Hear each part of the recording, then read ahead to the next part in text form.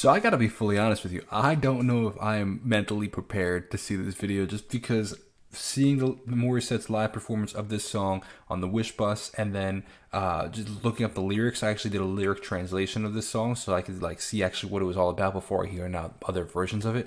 I'm blown away with the incredible musicianship and vocal ability. Of course, like I knew Morissette was an incredible vocalist. I've seen so many of her videos. I've interviewed her on the channel. Like I'm familiar with her voice and her music. But this performance was unbelievable and well deserving of the 19 million views that were on that Wish Bus performance. So today we have the live band performance, which I'm a big fan of artists that do different versions of their songs. So we had the Wish Bus performance, we have the studio version, we have now a live band performance. So I'm really looking forward to checking this out. If you're new here, welcome. My name is Jacob Restituto. I'm a musician from Northport, New York, and let's get right into this Morissette song.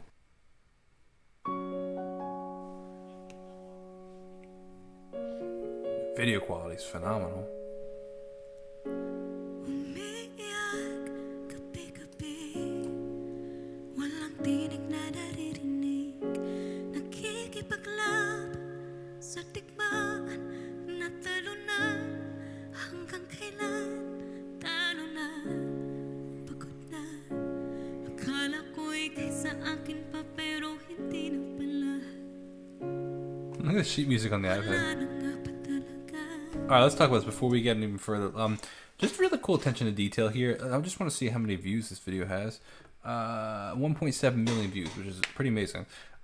Just the attention to detail. First of all, I want to talk about, just the set and the cinematography. The quality of the cameras is phenomenal. Like, and the shots, like this is a really cool, like, it's a different shot. It's like a little bit under her face and like kind of looking up, but it's a close up on her face. Like that's really cool. It's not just like these like tripod shots, obviously, but like, I'm a creative. I make my own videos. I make my own music. Like I look, these are things I look at because I'm like, what can I do for my own music to like, take it to the next level? I'm borrowing ideas from other artists. We have this cool backlight, and then the smoke machine. Actually, I don't know if you noticed the smoke going on. Did you know that smoke machines are used not only just for obviously the making of the smoke view, but also because it makes the light, you can actually see the beams of lights more. So it actually, a lot of places will use it. Again, one is just a textual effect with the, to be cool, right? But it's also more so you actually see the lights even more pronounced when there's lights on the stage and everything. You could see, like the beams of light as opposed to just the source of light, if that makes sense. Another attention to detail I think is really cool is the white microphone. I just think that's a really cool touch, as well as a little diamond thing on her in-ear monitors.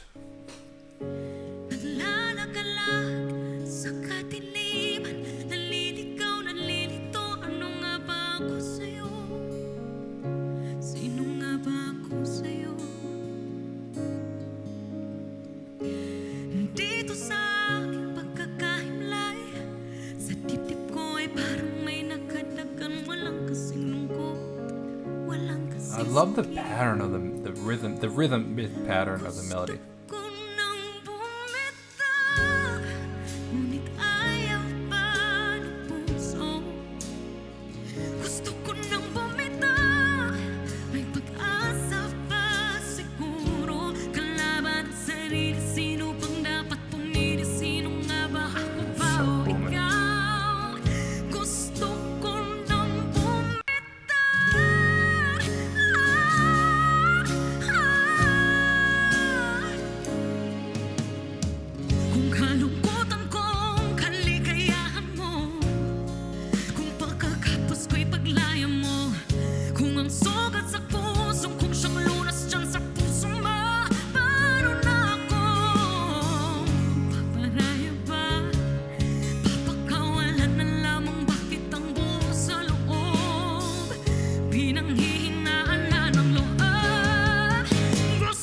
Crazy, man.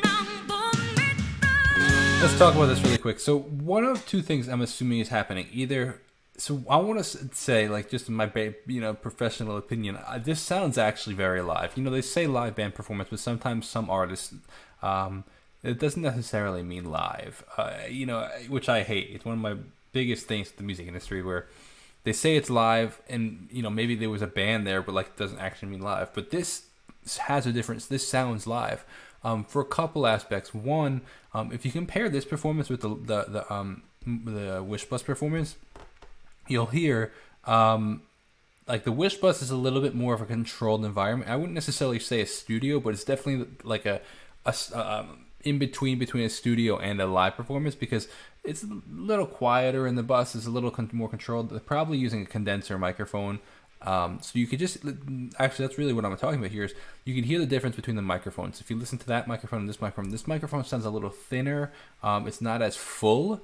And that's a big difference between a condenser microphone and a dynamic microphone, which is what she's using here. So that's one reason I want to say that it sounds live.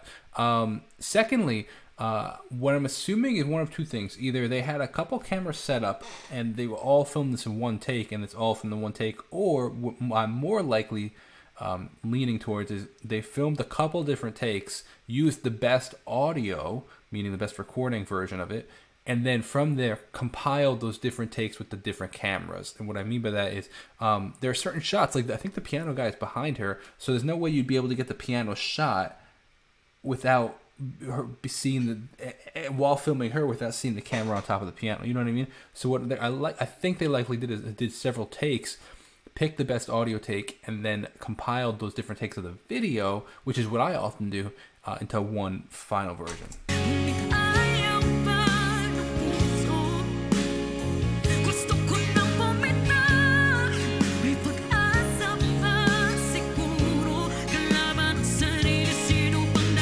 I love this melody.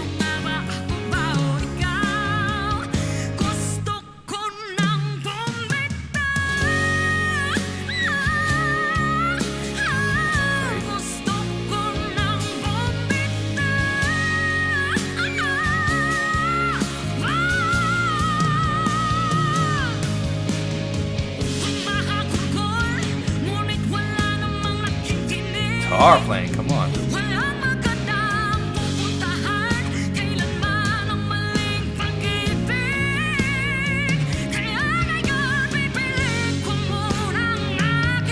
I love that chromatic tone.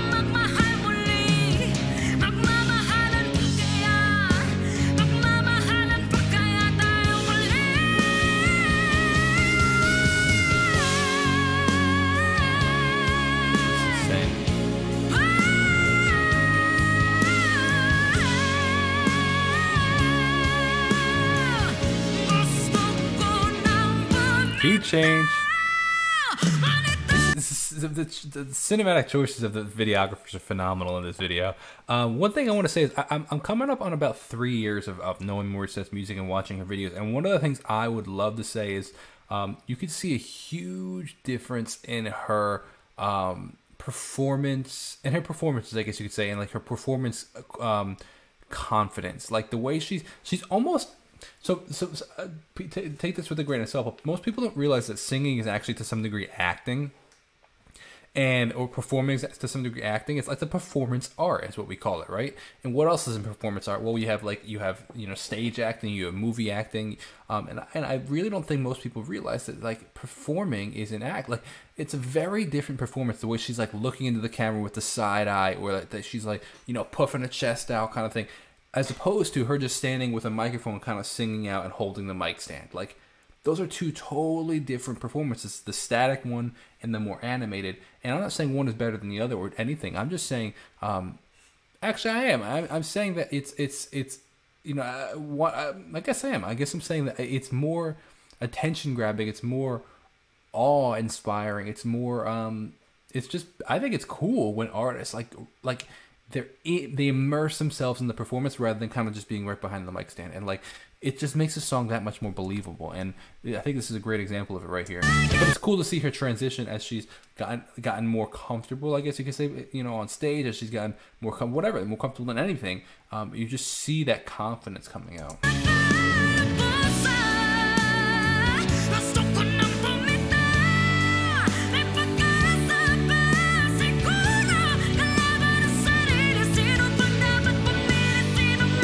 It's like it was filmed at a restaurant.